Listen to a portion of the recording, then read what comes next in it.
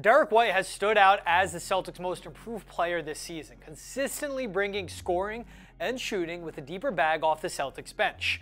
That part of his game complementing the one that's always stuck with him, his elite defense.